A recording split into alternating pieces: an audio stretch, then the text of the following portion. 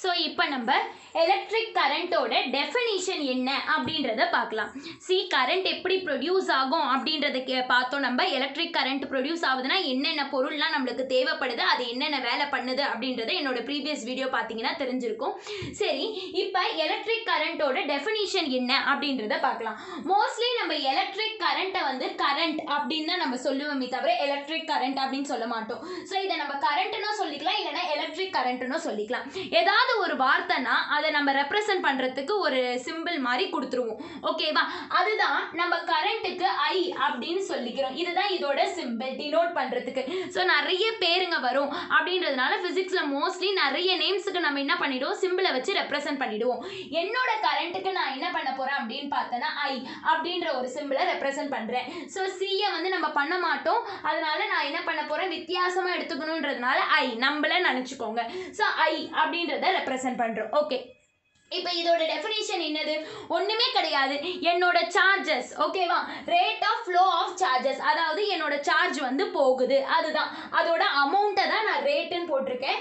இன்ன conductor. So என்னோட copper ஒயர்ல என்னோட சார்ஜஸ் எல்லாம் போகுது, மொத்த அமௌண்ட் அதை தான் ரேட்டுன்னு போட்டிருக்கோம். அது எல்லாமே அந்த காப்பர் ஒயர்ல போச்சு அப்படின்னா எனக்கு கரண்ட் வந்து ப்ரொடியூஸ் ஆகிடும். அதுதானே, கரெக்ட் தானே?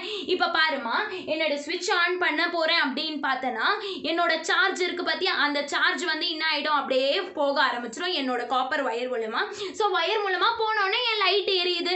ஸோ இதுதான் இதோட டெஃபினேஷன். ஸோ நான் இன்னும் டீப்பராக போகணும், ரொம்ப டீப்பாக பார்க்கணும் அப்படின்னா டீப்பரான டெஃபினேஷனும் இருக்கு. என்னது அப்படின்னா, amount of electric charge flowing in any cross section of conductor. அதாவது என்ன சொல்றான், எலக்ட்ரிக் சார்ஜ், என்னோட எலக்ட்ரிக் சார்ஜஸ்னா என்னது, ஒரு புரோட்டான் அண்ட் எலக்ட்ரான், இது ரெண்டுத்தும் தான் நான் எலக்ட்ரிக் சார்ஜ் சொல்றேன். இது ரெண்டும் ஜாயின் ஆகி அதோட அமௌண்ட், அது மொத்தம் any cross section of conductor, அது என்ன கண்டக்டர், அதுக்கு எவ்வளவு ரேடியஸ் டயாமீட்டர் எவ்வளவு வேணாலும் இருக்கட்டும், அதுல வந்து என்னோட எலக்ட்ரிக் சார்ஜ் போச்சு அப்படின்னா இன் யூனிட் டைம், ஒரு டைம் எடுத்து போகுது அப்படின்னா எனக்கு கரண்ட் ப்ரொடியூஸ் ஆகுது. ஸோ ரெண்டுமே ஒரே மீனிங் தான். இது கொஞ்சம் டீப்பரா கொடுத்துருக்காங்க. என்னோட electric charge protons and electrons together join ஆகி அது எந்த விதமான கிராஸ் செக்ஷனாலும் இருக்கட்டும், ரேடியஸோ டயாமீட்டரோ எது வேணாலும் இருக்கட்டும், கண்டக்டருக்கு போச்சு அப்படின்னா எதுல போனாலும் யூனிட் டைம்ல போனா எனக்கு கரண்ட் ப்ரொடியூஸ் ஆயிடும். ஓகேவா? ஸோ இதை மட்டும் நான் எழுதினா போதாது. ஸோ எதுவாக இருந்தாலும் நம்ம ஃபார்முலா போட்டே ஆகணும். சரி, இப்போ நம்ம கரண்ட்டுக்கு ஃபார்முலா உருவாக்க போகிறோம். ஸோ அதுக்கு தான் இந்த டெஃபினிஷனையே அப்படியே நம்ம ஃபார்முலாவாக ஆக்க போகிறோம். என்னது, if a net charge Q passing through any cross section of a conductor. நான் என் ப்ரீவியஸ் வீடியோ பார்த்துருந்தீங்கன்னா சொல்லியிருப்பேன் என்னோட நெட் சார்ஜ்னா என்ன, என்னோட பாசிட்டிவ் சார்ஜ் Q அப்படின்றதும் என்னோட நெகட்டிவ் சார்ஜ் Q, இது ரெண்டும் ஜாயின் ஆகி மொத்தமா நான் அதை என்ன சொல்றேன்னா நெட் சார்ஜ் கேபிட்டல் Q அப்படின்னு சொல்றேன். அது வந்து என்ன ஆகுது, என்னவோ ரேடியஸோ டயாமீட்டரோ இருக்கக்கூடிய கண்டக்டருக்கு போச்சு அப்படின்னா அந்த மொத்தம் பாசிட்டிவ் அண்ட் நெகட்டிவ் அந்த நெட் சார்ஜ் Q அப்படின்றது போச்சு அப்படின்னா இன் டைம் T, ஒரு டைம் எடுத்து தான் போகும். கரெக்டா? அந்த டைம் Tல போகுது அப்படின்னா என்னோட கரண்ட் வந்து கண்டக்டர்ல ஃப்ளோ ஆக ஆரம்பிச்சிடுச்சு, அந்த காப்பர் ஒயர்ல அந்த கரண்ட் போக ஆரம்பிச்சிடுது. அப்ப என்னது, I is equal to Q by T. அதுதான் நான் ஃபார்முலா போட்டுட்டேன். ஓகேவாமா? இந்த எலக்ட்ரிக் சார்ஜுக்கு பதில் என்ன பண்றோம், net charge. Electric charge net charge எல்லாமே ஒண்ணுதான். அந்த நெட் சார்ஜ்னா கேபிட்டல் Qன்னு சிம்பிள்ல ரெப்ரசன்ட் பண்ணுவோம். அது என்னோட கண்டக்டர்ல ஒரு டைம் Tக்கு போச்சு அப்படின்னா என்னோட கரண்ட் வந்து அந்த கண்டக்டர்ல ப்ரொடியூஸ் ஆக ஆரம்பிச்சிடுது, அந்த காப்பர் ஒயர்ல கரண்ட் போக ஆரம்பிச்சிடுது. ஓகேவா?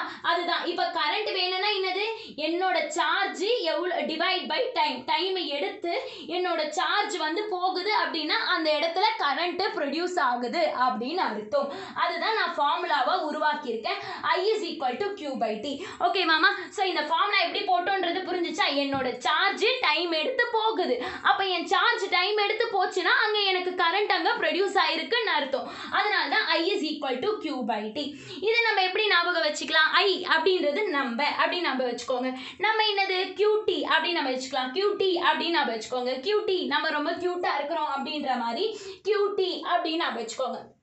Q மேலே ஒன்று போட்டுட்டோன்றதுனால கீழே இன்னொன்று T அப்படின்றது ஓகேவா. So I is equal to நம்மன்றது என்னது QT அப்படின்னு நான் வச்சுக்கோங்க, QTA டிவைட் பை T ஓகேவா. ஸோ இதுதான் நம்மளோட கரண்ட்டோட ஃபார்முலா ஓகேவா, புரிஞ்சுச்சா. சரி, ஃபார்முலா போட்டாச்சு. இப்போ நம்ம கரண்ட்டுக்கு யூனிட் போட்டே ஆகணும். ஸோ இப்போ நம்ம SI unit of electric current, என்னோட எலக்ட்ரிக் கரண்ட்டோட SI யூனிட் என்ன அப்படின்றத பார்ப்போம். கரண்ட்டோட யூனிட்டை என்ன சொல்கிறாங்க அப்படின்னா ஆம்பியர் அப்படின்னு சொல்றாங்க ஓகேவா. சோ எல்லாத்துக்கும் ஒரு யூனிட் இருக்குன்றதுனால கரண்டோட யூனிட்டை வந்து நம்ம ஆம்பியர் சொல்றோம். ஒரு சென்டென்ஸ் எழுத போறேன்னா நீ என்ன பண்ணுவ, ஐ ஆம் அப்படின்னு எழுதுவோம்ல, அந்த மாதிரி ஐ என்னோட கரண்ட், அப்ப அதோட யூனிட் ஆம் அப்படின்றதுல வரணும். ஆம்னா ஆம்பியர் அப்படின்னு அர்த்தம். இங்க வந்து கேபிட்டல் ஏ போட்றாதீங்க, இங்க ஸ்மால். எஸ்ஐ யூனிட்ல நீ இந்த மாதிரி வேர்டிங்ஸ்ல எழுதுறேன்னா அது ஸ்மால்ல தான் எழுதணும். ஆனா நம்ம சிம்பிள்ல ரெப்ரசன்ட் பண்ணும் போது அதை கேபிட்டல் ஏல சிம்பிளா ரெப்ரசன்ட் பண்ணிக்கலாம் ஓகேவாமா. ஸோ என்னோட எலக்ட்ரிக் கரண்டோட எஸ்ஐ யூனிட் பார்த்தீங்கன்னா ஆம்பியர். ஸோ ஆம்பியர் போட்டுட்டேன்.